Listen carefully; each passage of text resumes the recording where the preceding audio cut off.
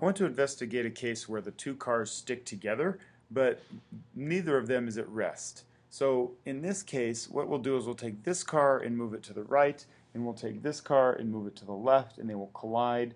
Velcro is still here, so they will still stick together. And what we'll do is what I'm going to try to do, I don't know if this will work, I'm going to try to make the car on the left, this side, move fast, and this one move slow. And we'll see how that works. So let's see what happens.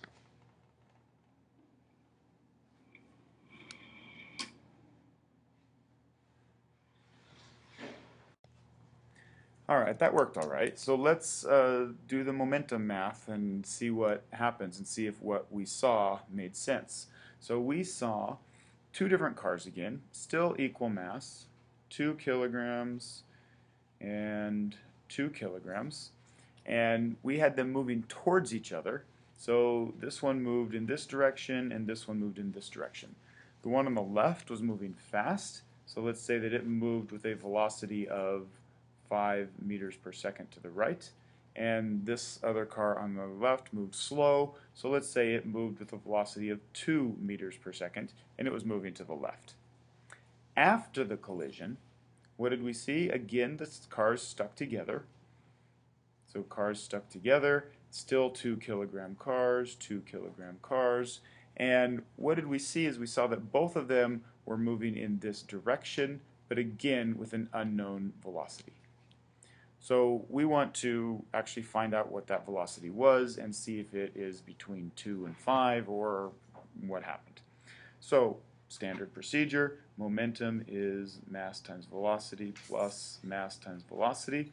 So in this case we have 2 kilograms times 5 meters per second for the first car plus 2 kilograms times, and here we're going to be careful, the velocity in this case we said was 2 meters per second, but we also said that it was directed to the left. So it is going in the opposite direction, so we're going to say that this is going minus 2 meters per second, because we know that velocity has direction, and the direction is important. And since velocity has direction, and velocity is in momentum, direction will also be important for momentum.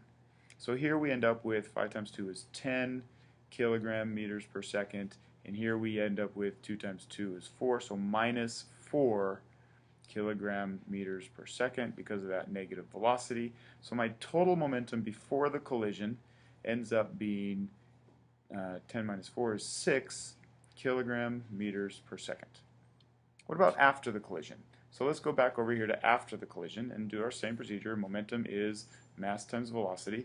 Because these are all stuck together, I'm going to have 2 kilograms plus 2 kilograms times my unknown velocity that I don't know. So I'm going to end up with 4 kilograms times the velocity.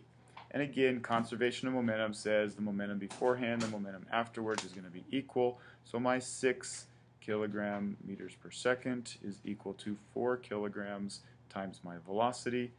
Divide both sides by 4 kilograms, divide by 4 kilograms, and I end up with a velocity equal to 1.5 meters per second. And now we can look at this and we can interpret, and of course it probably brings us more questions than we have answers, but that's okay. Look at what happens. We have a final velocity of 1.5 meters per second. We remember that direction is important. Since this is positive, we realize that, oh, the direction is important, it's positive, so it'll move to the right. If this answer came out to be negative, we would expect that this, after the collision, would move to the left. And we can actually test that if we want to. We can try it in a second. The other thing that we notice is if we look here before the collision, we have 10 kilogram meters per second worth of momentum for the first car. We have negative 4 kilogram meters per second of momentum for the second car. I might wonder what would happen if both of these guys had the same amount of momentum. If I had 10 kilogram meters per second for one car and negative 10 kilogram meters per second for the other car, I would end up with 0 momentum. What would happen on the other side? If I had 0 momentum here, presumably this would stop.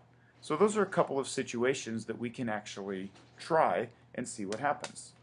So let's do the math. Let's do it backwards. Let's do the math first this time and see what happens if the car on the right is faster. So let's just do it real quick right here. We can say, here's my two cars, 2 kilograms, 2 kilograms, and let's say that this has a velocity of 2 meters per second, and this one has a velocity of 5 meters per second.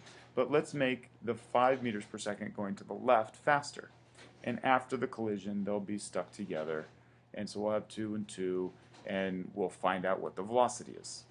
So in this case, momentum is mass times velocity plus mass times velocity. We're getting kind of bored with this now because we're doing it so often. We end up with 2 kilograms times 2 meters per second, and it's moving to the right, so this velocity is positive, plus 2 kilograms times negative 5 meters per second, and it's going negative because it's going to the left. So I'm going to end up with 4 kilogram meters per second minus 10 kilogram meters per second equals minus 6 kilogram meters per second. And after the collision, I'm going to get momentum equals 2 plus 2 is 4 kilograms times the velocity. And because of conservation of momentum, I'm going to say that these guys are equal. So minus 6 kilogram meters per second equals 4 kilograms times velocity. Divide by 4, divide by 4. I'm going to end up with a velocity of minus 1.5 meters per second. So the difference, if my velocity is bigger moving to the left, then I'm going to end up with a negative velocity, and I'm going to expect that these carts are going to move to the left. So let's look at those situations. Faster cart is the one to the left. Let's see if it ends up moving to the left, and then we'll see if we can make them equal and see if we can get them to have 0 momentum. In this case, we're going to move them, and I'm going to try to make the car that's moving to the left, so the car on the right that's moving in this direction, I'm going to try to make it move faster, and the other car to move slower. So we'll start this car first, and it's moving slower. And the car that was moving faster was moving this way, so we ended up with a negative final velocity. So that matches with what we just did mathematically. The next question is, what happens if they both have the same velocity, but in opposite directions, and then they stick together? Let's see if we can do this, and we end up with, well, not quite. So this one ended up with a little bit higher velocity. Let's try one more time. This will be hard to do just manually. This one was faster. All right, let's try one more time. Now I'm feeling the challenge. It's close. But you can see what happens. The more equal they are, the more likely they are to stop and have all the momentum canceled out, because one has positive momentum and one has negative momentum.